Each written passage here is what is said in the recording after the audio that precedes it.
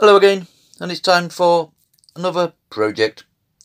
Today we're going to transfer this image onto this cheap fence panelling wood. It's not the best wood to work with, but it does a job if you just take your time with it. Unfortunately, it's going to be in two bits, but that won't be an issue.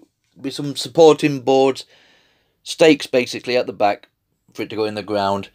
When we finish, we'll use the scroll saw or even the bandsaw just to cut out that full oval shape. As always, for me, the way I transfer is to simply lay out your template, stencil, image, and I like to use good old carbon paper, and it's just a simple case of these are all stuck down with sellotape, nice hinge effect. Put your carbon paper underneath and simply draw around with a pencil. And your sellotape's kept it in place, and you can see from that there's an image that we're going to be doing today. Same with all the woods, all the lettering. It's all been done and ready to go. The actual oval shape itself, I just simply downloaded an oval shape from the internet. I stuck the two pieces together and carbon papered around that. To make it easier, you could have used this as a template pattern. Carbon paper underneath there and drawn it on there and then put all that on as one big piece. It's entirely up to you. But anyway, this works for me. As always, I'm going to be using these little CNC bits.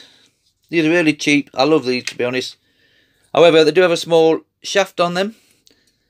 So you will require the collet. And that just simply slots on there.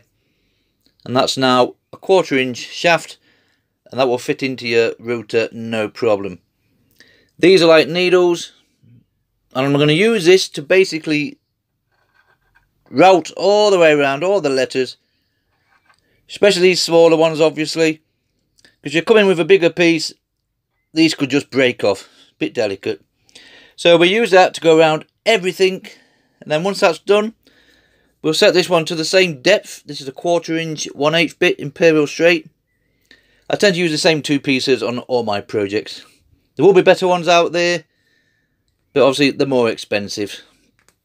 These are really cheap off eBay or Amazon. And then we're going with that. Let's take out all the outer section and right round this framework of the oval shape. And then we'll use paint on this one today. So it'll be black, black, black for the castle bits and the lettering and a nice white background. Okay, that's enough talking.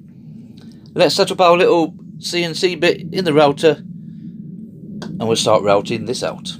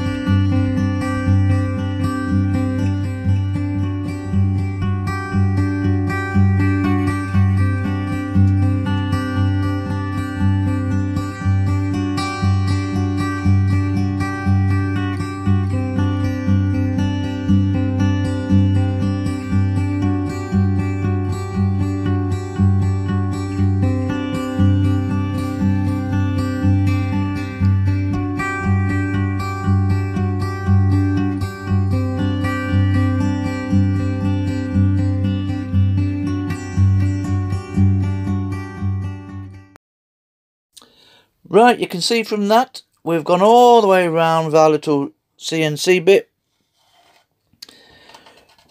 Remove some sections in between, just so we have a rough idea. This also is what I call my depth charger. So when I put on my 1/4 by 1/8 straight bit, I'll set it to the straight depth of that, same depth should I say.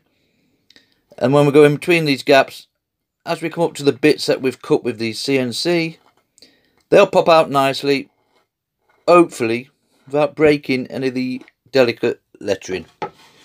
I've always done mine 2 halves. I just don't have a lot of space to put that together as one piece. But it will fit together, no problem, towards the end.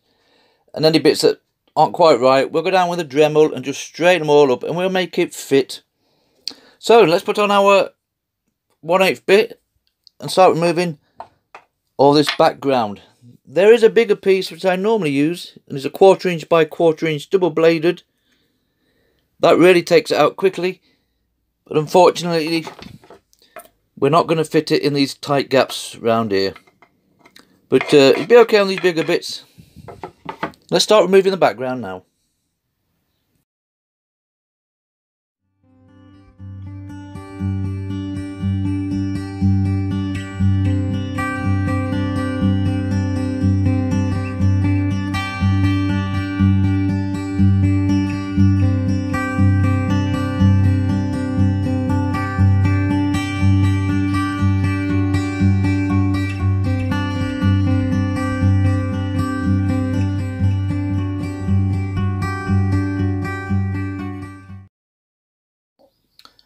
Right, you can see from that we've done 1/2 of our plaque so far.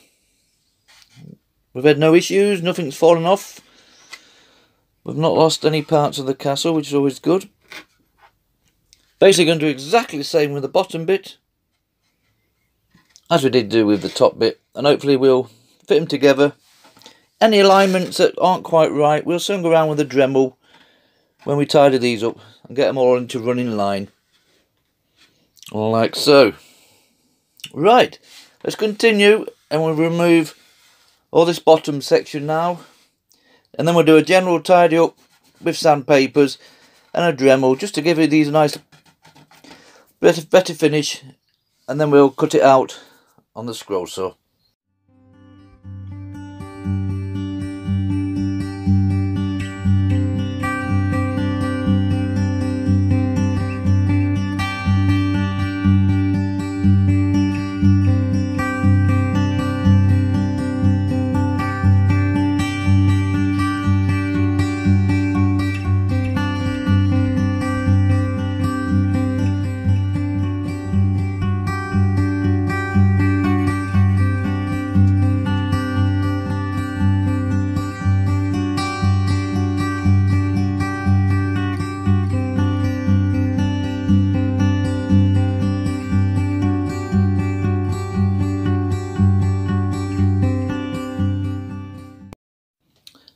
Okay, you can see from that we've done our bottom section. We didn't lose any lettering, which is always a good sign.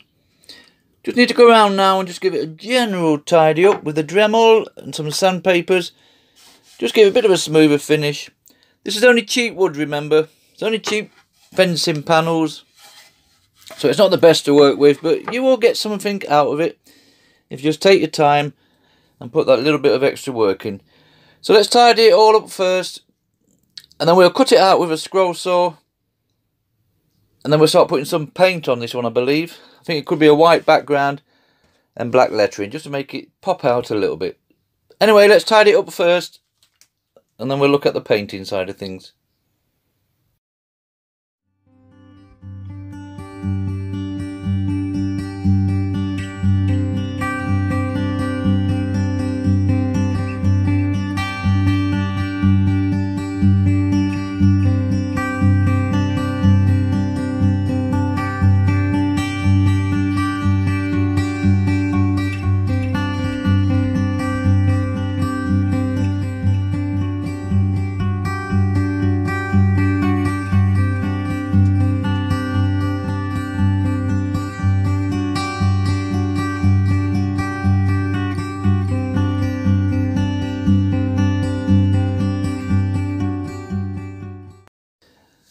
Right, that's all done. It's all sanded down nicely. We're all good to go with that. I mentioned previously that we're going to paint this white, a nice black castle, a nice black lettering. However, I've sent a photograph to the person I'm doing it for, who's basically just a friend of mine, and he wants it leaving like this. Why would you leave it like this? I have no idea. But anyway, that's his choice to do it. So all I'm going to do is end up putting some linseed oil on this, just to give it a bit of a stainer, and then spray some polyurethane or something over the top. For the back piece, we're not going to glue it or anything. I'm simply made these little backing boards with screws that literally go through, and same again without coming through the other side. Do not go putting 4-inch screws in, or you're going to be in trouble. And that will basically sit like that. I'll have the same again on that side. It seems a bit over the top with all the screws, but it'd be worth it because it is only cheap, nasty wood, and it twists and turns. So the more screws and the more backing you can get in, the better. Ideally, it would have been nice to have one the full circle again, but I'm not going to go that far with this project. And also, just one single stake, which you go down the middle like so. Screws again, that'll all lock in. Screw all that down, and then we'll put our linseed oil on, and this project's finished. So we'll start screwing this in place first, and then we'll put the linseed on.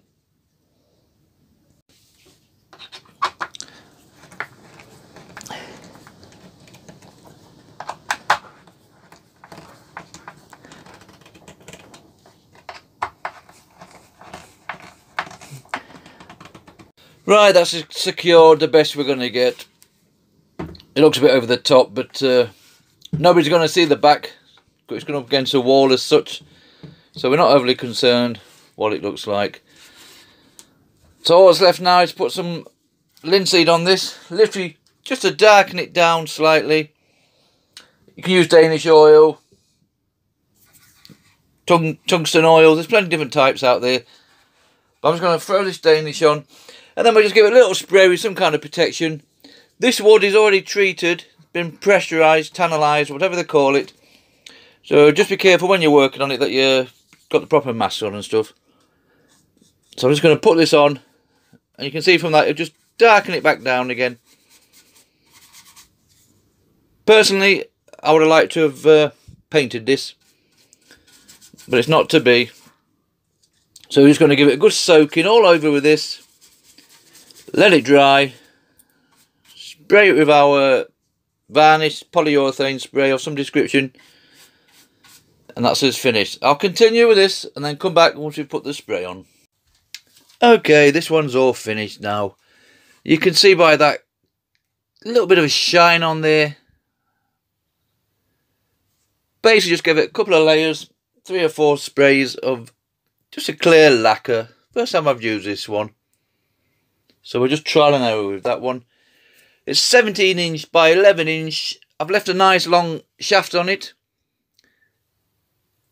just so the person I've done it for, they can cut it down to what size they want before it actually goes in the ground. Plenty of support on the back.